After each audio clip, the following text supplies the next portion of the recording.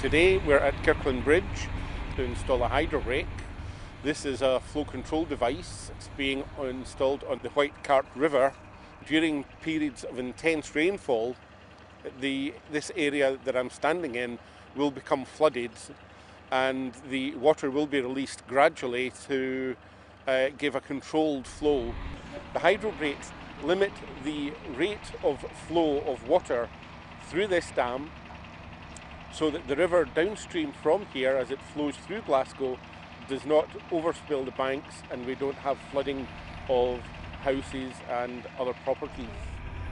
We loaded the hydro brakes up onto the chains, lifted the hydro brakes round into position and lowered the hydro brake down into position, and will now commence bolting up the hydro brake.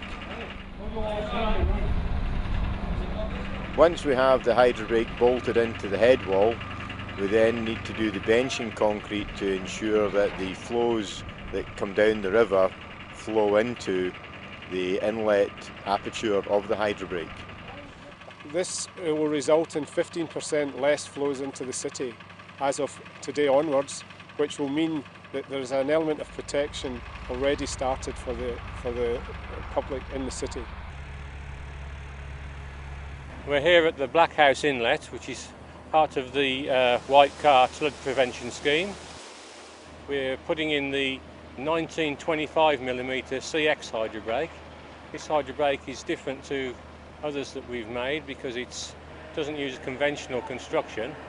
We're using a shell former with internal struts, and then we are forming 600mm of concrete on the outside of it. So the structural strength will come from the concrete. The crane has been brought in by Carillion to lift the hydro brake into position. First of all, it's turned into the correct orientation so that we can use it, and then the shell is lifted up and over the bar screens that are already in position and down into situ inside the structure.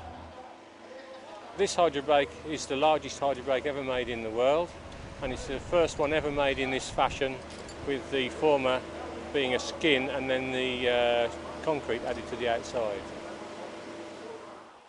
We're confident that the locals and the taxpayers of the city are now being protected, and that the council are taking their responsibilities seriously to ensure that with climate change, with past flooding and all the issues surrounding the environment, that this scheme fits perfectly into that it's not damaging the environment downstream and upstream here, and importantly for the city of Glasgow, that the public are comfortable that they are now protected from future floods.